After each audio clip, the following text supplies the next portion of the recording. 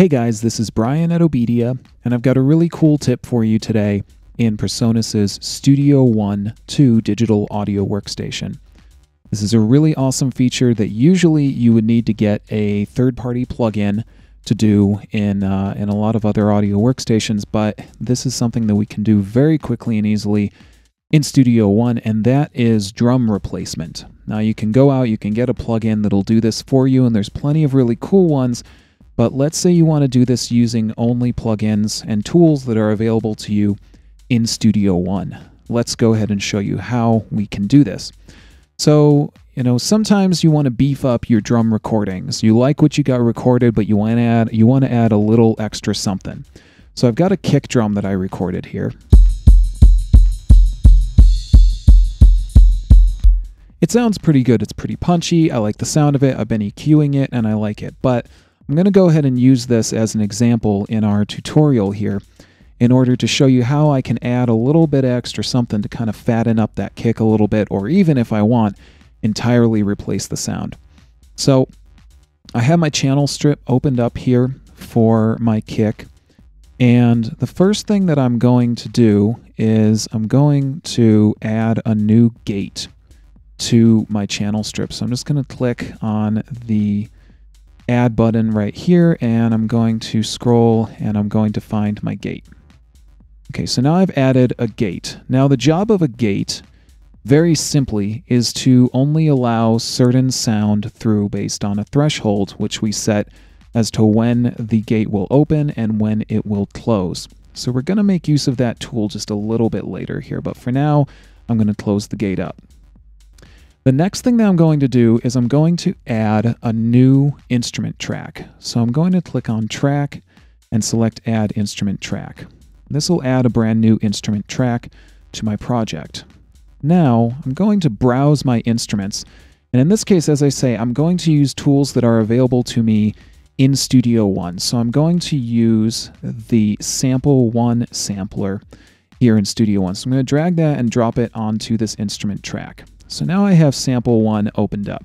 There's no samples preloaded on it, but I can load a sample very easily onto Sample One. I can simply drag and drop a new sample. I can also add a new sample by using the add function in Sample One, but whichever works for you is just fine. So now I have this new distorted drum sound, and it's currently mapped across the entirety of Sample One.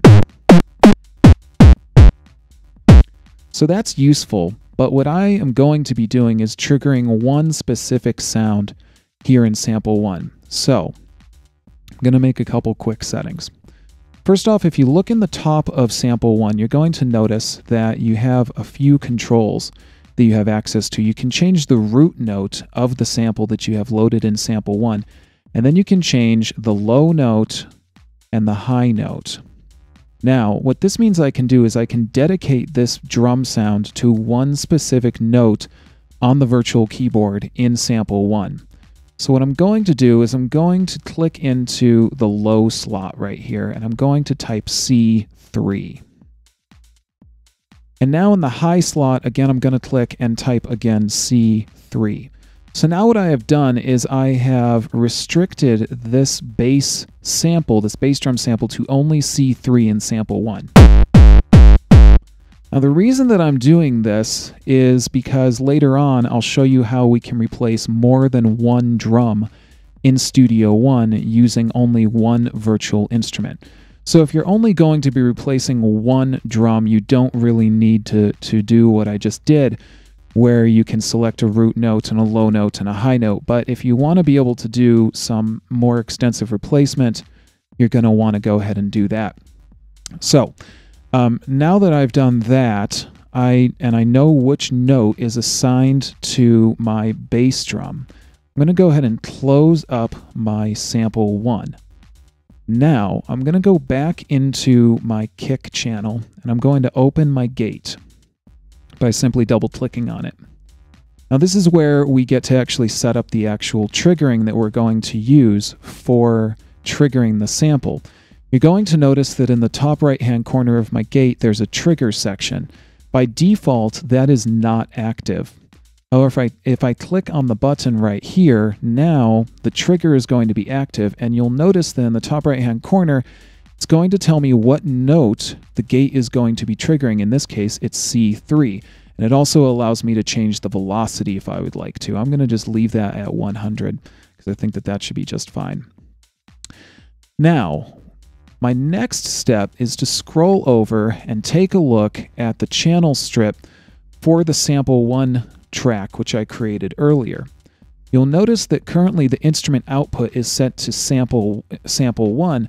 The input is set to all inputs. However, if I click on this, I get a pull-down menu. And in this pull-down menu, you'll notice all my gates are currently listed. Now you can name your gates, and this is not a bad idea when you're going to be running a lot of different gates and when you're going to be doing replacement. I know that gate number 5 is the one that I assigned to my kick drum, so I'm going to click on gate number 5. What this means is that gate number 5 is going to actually trigger the sample 1 track, which I created earlier. So, now that I have done that, let me show you how this can work. Okay, so I have my gate opened up, and I'm going to start playback, and I'm probably not going to hear anything immediately coming out of sample 1. And that's because I'm going to have to make some adjustments to the open threshold specifically of the gate. But let's go ahead and start playing. There you go. You can hear it already starting to come in a little bit. So let's hit play and change the threshold of the open part of the gate.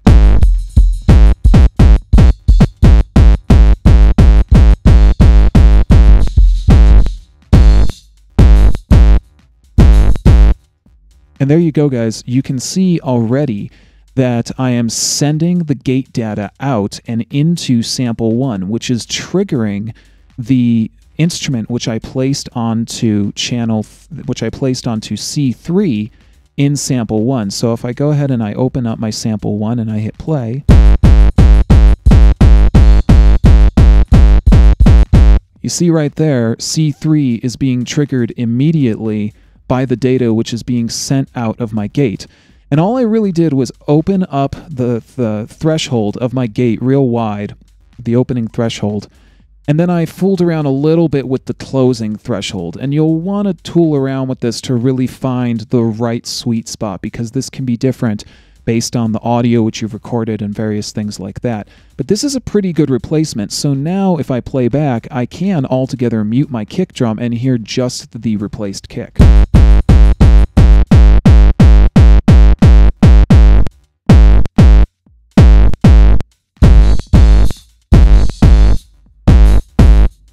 So there you go, that's pretty cool, right? And you see how easy it is to do, making use of the gate and the sample 1 in Studio One. Okay, so now let's say that I want to do some snare replacement using sample 1 and these same methods. The beauty is that I don't need to instantiate another version of sample 1. I can use the same sample 1 instrument, which I currently have open in my session. So the first thing that I am going to do is I'm going to add another instrument track.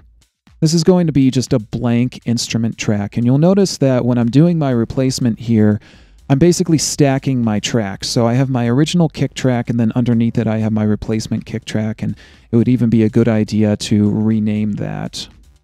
Now on my snare replacement track, again, I'm going to click into the instrument output pull down, and I'm going to select sample 1. Now, I know that on my snare track, I currently have a gate on this track, and this is gate number 4. Now, you could add another gate if you wanted to, if you already have another gate that's doing specific purposes for, changing the sound and things like that. But I'm just going to go ahead and use the same gate. So on this snare replacement track, I'm going to click All Inputs and select Gate 4. So now Gate 4 is going to be sending some data out on my snare track and into the instrument track which I created. So I'm going to open the snare gate that I have, and I'm going to make a new note setting in this gate. I have the trigger section active for it, and I'm going to select note D3. So I'm just going to type D3 into the top right-hand corner here. This means that D3 is going to be the trigger note out of this gate. Now, I'm almost there. The next thing I need to do is open up sample 1. And with sample 1 open, I need to just add a snare sound. I have a lot of different snare sounds at my disposal here. I'm just going to drag and drop one into sample 1. Now, currently, this snare sound is going to be mapped across the entirety of my sample 1 instrument. Now, I don't really want that. I want, again, to assign this snare sound to one specific note in sample 1. So again, I'm going to go into the low setting here in sample 1 and type D3. Now remember earlier I set my snare gate to trigger D3 as well. My high note I'm also going to set to D3. So now I have my kick sound on C3 and I have my snare sound on D3. Okay, sample 1 is pretty much all set now. I can make further changes if I want, but I really don't need to. I'm going to make sure that I have my snare track and my snare replacement track soloed so that I can hear what's going on with them. And I'm going to open the gate 4 if it's not already open. And now I'm going to start playing back, and again, I'm just going to make some changes on the gate until I start to hear the gate triggering note D3 and therefore triggering the snare sound. So let's play it back.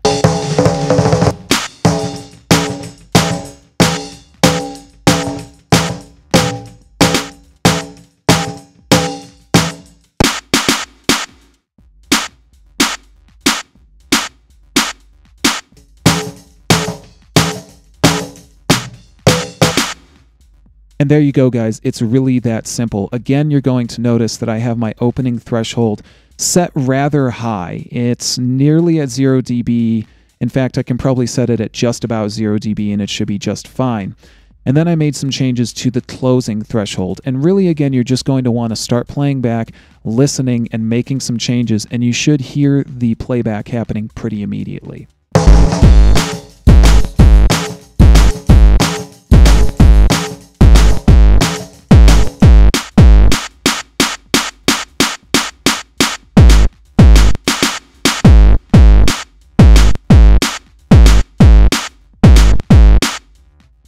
And there you go, guys. You can see I'm already replacing my kick and my snare really easily, and I have a lot of control thanks to using the sample 1. I can change the effects of these sounds, and I can do this all using only one virtual instrument. I don't need to bring in multiple instances of sample 1 or any other virtual instrument. I can do all of this using one sampler and just being very careful with what notes I assign to what keys, and of course paying attention to how I have my gate settings set up.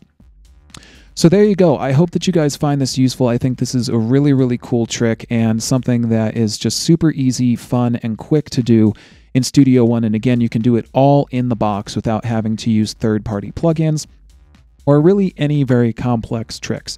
So there you go.